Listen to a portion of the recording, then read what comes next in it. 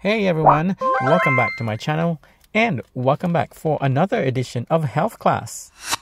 Today, pag-uusapan natin ang isa sa mga common na female reproductive conditions. Isa sa mga common female uterine conditions sa buong mundo. And yes, women's health or women's reproductive health matters. Pag-uusapan natin ang myoma or commonly known in the medical world as uterine fibroids. Bakit nga ba common ito? Isa nga ba itong type of cancer? Well, malalaman natin ang mga sagot, kaya just keep on watching.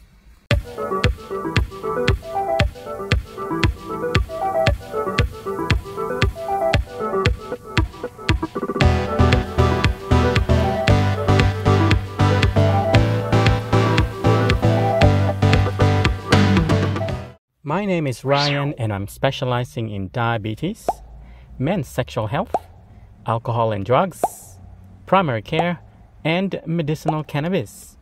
Gaya ng sinabi ko kanina, women's reproductive health and women's health matter. Kaya pag-uusapan natin ng isa sa mga common reproductive health issues sa buong mundo.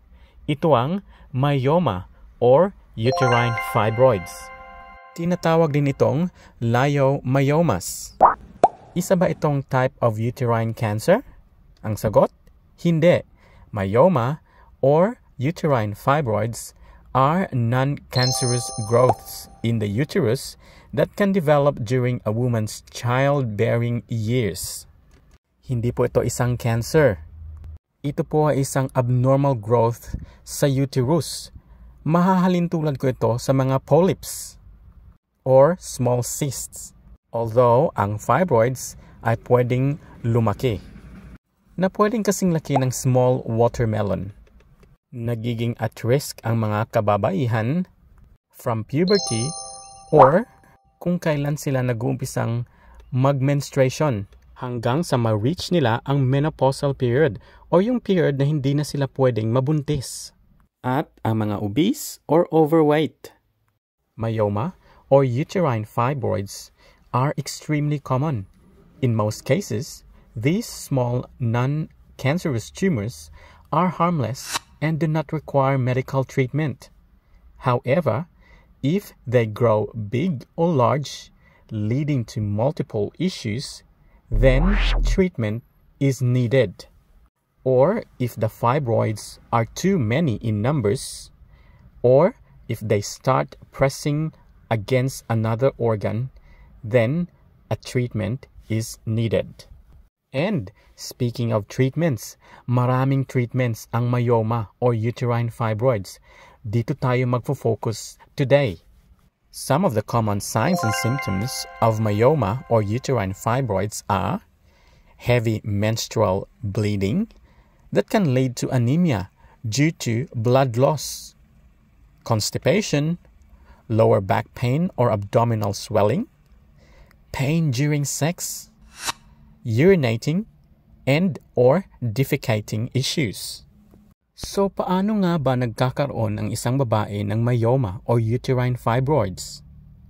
First and foremost, the exact cause is not known, but studies suggest genetics and prolonged exposure to estrogen may increase the risk of myoma.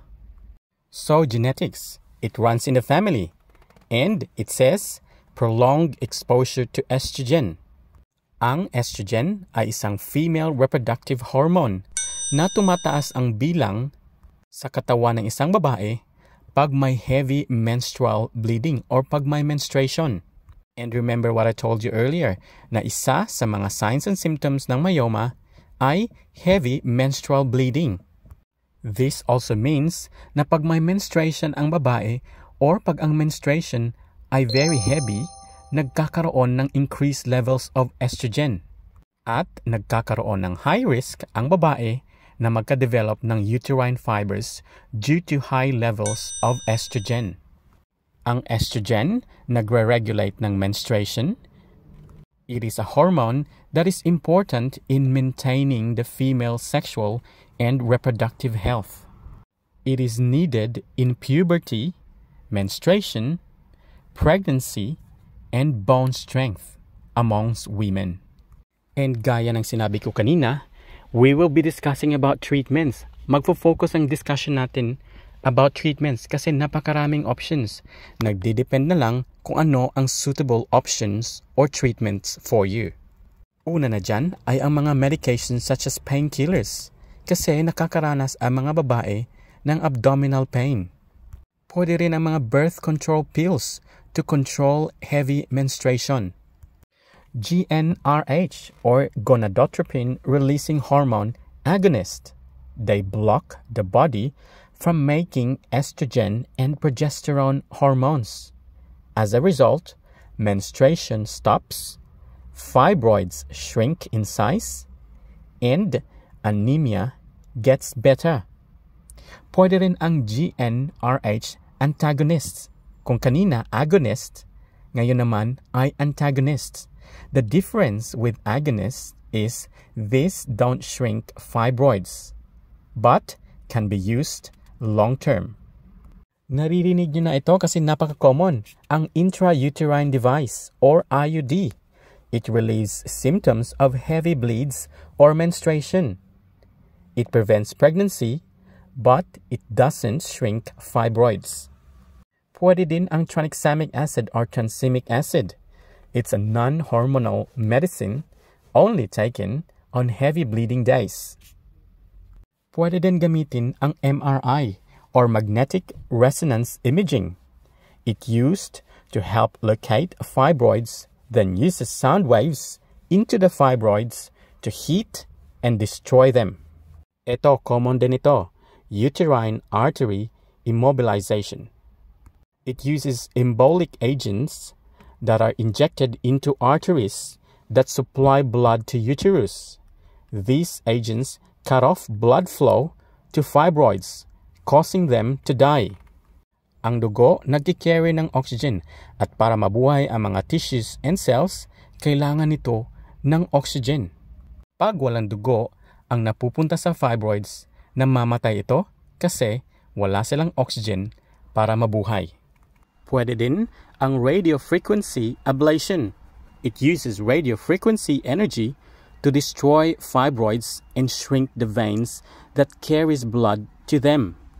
It has similar principle as the uterine artery embolization.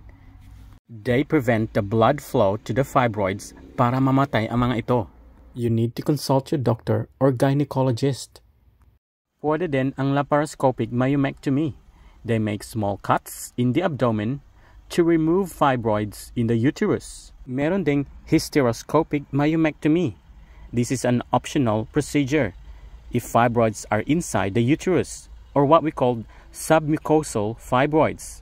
Meron silang mga special tools that are placed through the vagina and cervix, then into the uterus to get rid of the fibroids. At meron tayong endometrial ablation. A device is used or inserted into the uterus. Then it gives off heat, microwave energy, hot water, cold temperature, or an electric current. After inserting, this then destroys the tissue that lines the inside of the uterus. The only disadvantage is that you aren't likely to get pregnant after the procedure. The 12th option is abdominal myomectomy. This is for very large, deep fibroids. Larger cuts are made in the stomach to gain access to the uterus to remove fibroids. Then, the most common surgical option, which is hysterectomy. It is the surgical removal of uterus. It remains the only proven permanent solution for uterine fibroids. Kasi pag wala ng uterus, there will be no more fibroids ever. The only downside is that you won't be able to get pregnant kasi wala na ang uterus mo. A large fibroid cluster can measure to more than 8 inches in diameter or larger, which is about the size of a small watermelon. There you go everyone. Napaka-importante ng topic na ito Kasi napaka-common ng uterine disease na ito amongst women. We are celebrating women's health. Studies say too much red meat, too much alcohol consumption, and being vitamin D deficient can lead to uterine fibroids formation.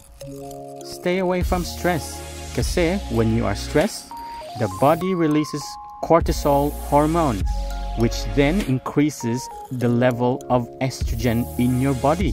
And as you know, the higher levels of estrogen in your body, the higher risk of developing fibroids in the uterus. Mag-ingat palagi at laging kumonsulta sa inyong mga doktor. Thank you for watching. I shall see you again on my next health class. Stay safe and be healthy.